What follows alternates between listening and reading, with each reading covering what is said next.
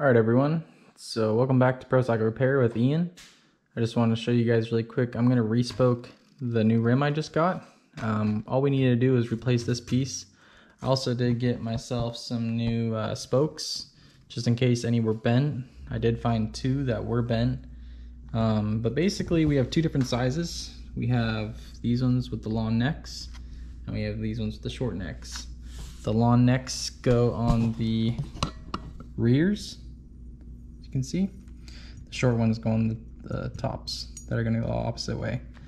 I know specifically the pattern that this has to go, so when we have one going the opposite way, I'll be able to show you guys later, but you'll have 4 of these spokes in between the spokes where it crosses, because you need to know that V of where they cross. But yeah, I'm going to show you kind of how to spoke a rim. So first thing you want to do is you want to feed these, all the back ones. We're going to feed those first, and then we're going to put them on the rim, and we're just going to just basically put a couple threads of the nuts on the ends, and then I'll show you guys what to do next. Alright, so now we have the rears all placed in there. We only got them screwed in a couple threads, and this is kind of what the pattern is going to look like. So I just fed the first one through on the front ones. So you're going to cross there. So see how we have this spoke going right here? That's this one right there. So we have 1 spot, 2 spot, 3 spot, 4 spot, and here's that 5th one that's crossing over. So we have 4 spots in between those 2 spokes, and that one's going to tie in right to that hole right there, because you're going to want that crossover towards the bottom. That's what the original wheel looked like from the pictures I've taken. You might think it goes there, but that's not enough of a cross. It's going to go right there. So I'm going to feed those all through, do a couple threads, just, you know, right on there, and I'll show you guys that. Alright, so I have all the top ones and all the bottom ones just lightly threaded on. You're going to notice that that pattern, so here's this one, these 2 crossed right there. If you count in between those are 4 per each one.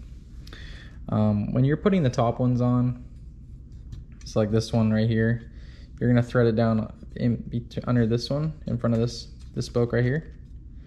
And you'll take it up and you'll pull it all the way back to there. When you start putting these through, you're going to want to leave at least 2 of them not threaded on. You can start threading these ones, but just the 2, because when you put this one on, you have to take these 2, just pull them out of their holes, push them over here, and then you're going to put that one through. It's going to come all the way back over there. Then you can thread those all on. So I got them all threaded now. I'm going to flip it over and do the same thing on the other side. So now I want to show you guys on the back side. The back side, I fed everything in at the same time. And now what I'm doing is I'm slowly feeding in all the bottom ones and just laying the top ones on top. The reason why you want to put both of them in at a time, because if you screw in the bottom ones just slightly, then you're going to have to take them all out to put the top ones in. It's just going to be too difficult to get them all in. So you put them both in at the same time and slowly work them all in. That's why you just keep everything all loose, only a couple threads. That way you can still move around the wheel to get it all in. So I'll show you guys it all put together in a second. All right, now we're gonna double check. You're just gonna look underneath, and you're gonna make sure that you got a long one, long one, long one, short, short, short, short, short on top. You got all the right pattern. And what we're gonna do is we're gonna start taking each nut, and we're just going to slowly kind of start tightening. Don't tighten them with a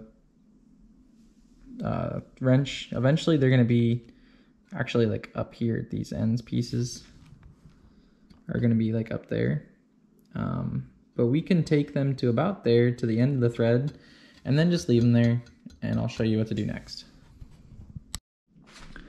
Alright, so I just did everything by hand, and at this point everything's pretty tight. Just They're all about pretty similar.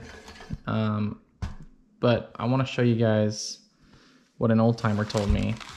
So I've never trued a rim. I don't have the tools to true a rim, but basically if you put it on a stand and you spin it and you have a piece of wood at the bottom, if it touches on this side, then you're going to come to this side on the top and tighten it a little bit, and that's going to suck it in.